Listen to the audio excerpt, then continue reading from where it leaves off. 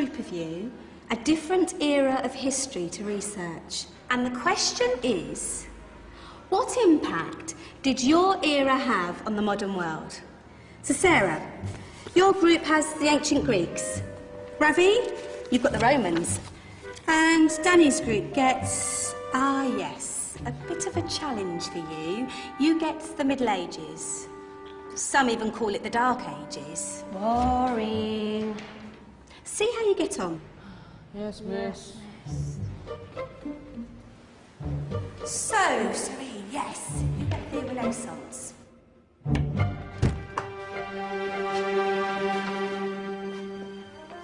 Is that the librarian? I guess so. How are the Dark Ages going to have anything to do with us? Excuse me. Sorry to bother you.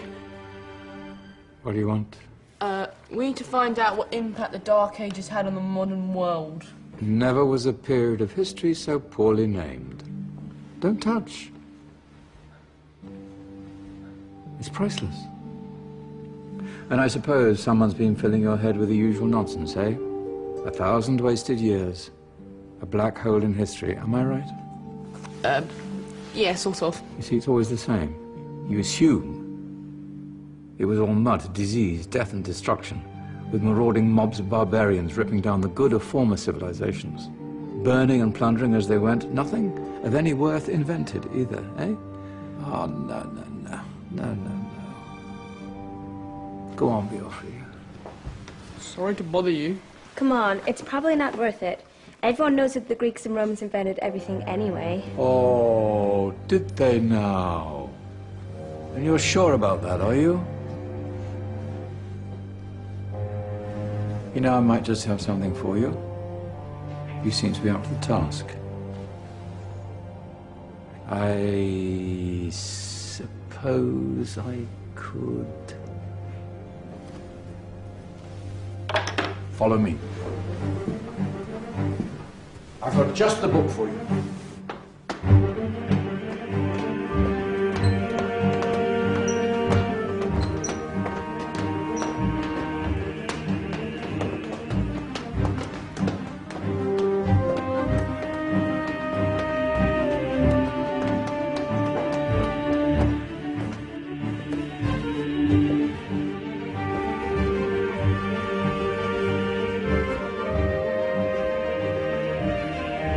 Where are we going? I don't know. Ask him. Excuse me. Where are we going? From darkness into light, my young friend. From ocean onto land, there are things you should know. Oh, yes, indeed. Yes, indeed.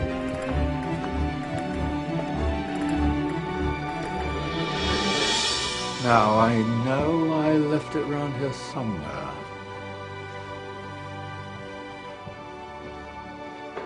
Ah, here it is. Now, take a look. If you dare.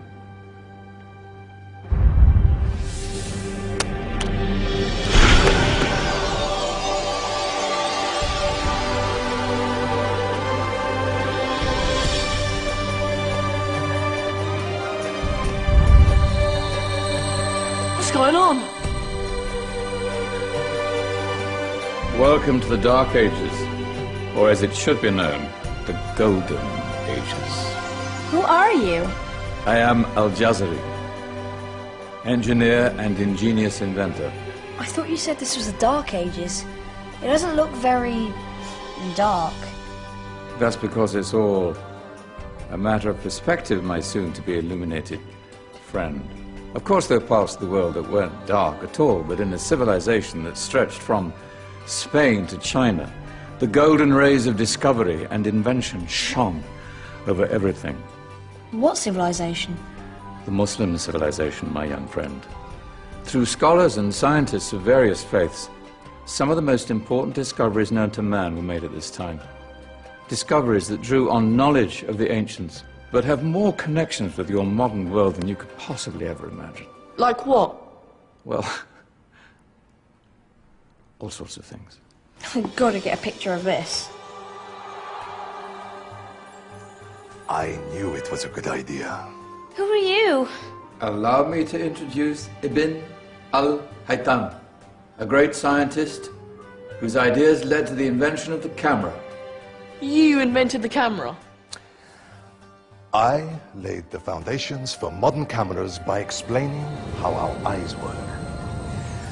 I found a way of projecting an image onto another surface through a small hole in a dark room, later called camera obscura. Think of all the things that evolved from this discovery. Cameras, cinema, all share the same principle. Cool. Look out below!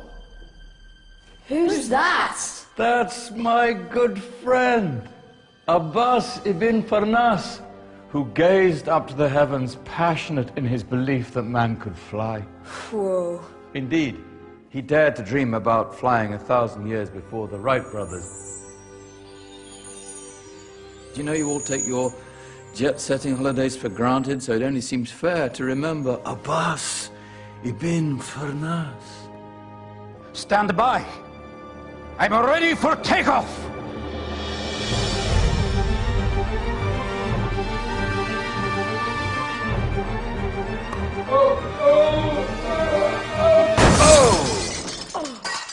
You did forget one thing, though.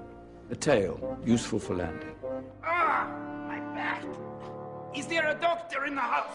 Did someone call? Ah, my old friend, why don't you introduce yourself to my young guests? I am Abul Qasim al-Zahrawi.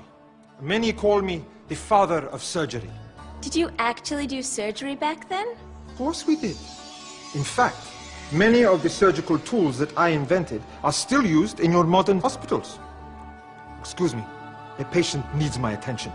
Scalpel? I think I may need some stitches. In that case, I'll use catgut. Catgut? From the gut of animals. Perfect for stitching up internal wounds. Your surgeons are still using it today. Sorry, mustache.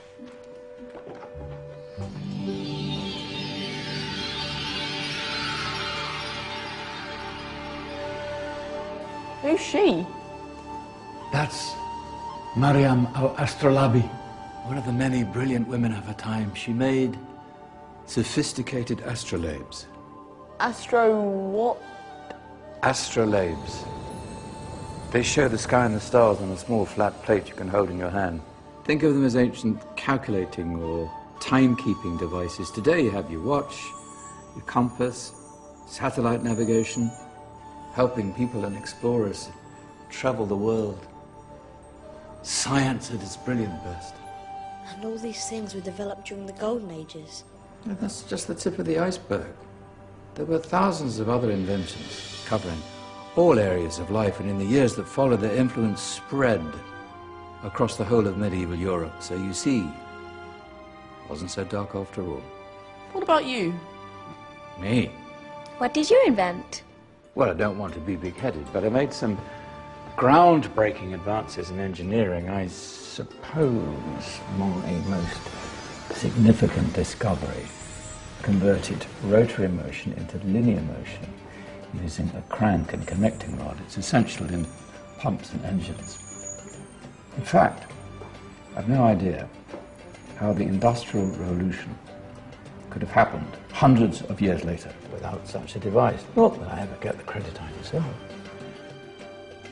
But my crowning glory was my amazing time-telling machine, my legendary elephant clock.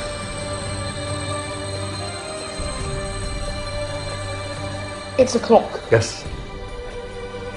Dozens of components collected from different cultures around the world.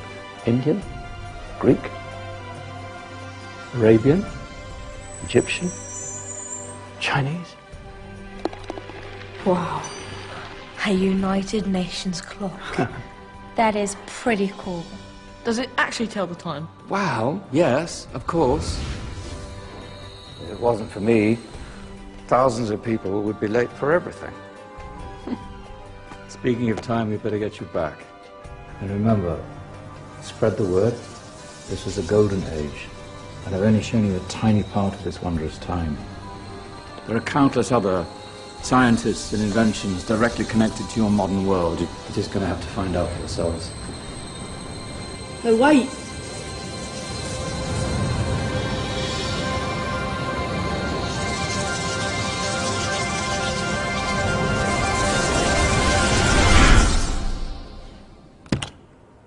Whoa.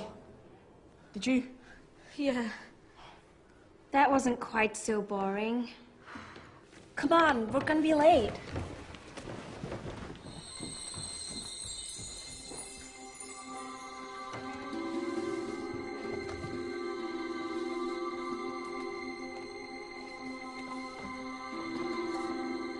So, what have we learned?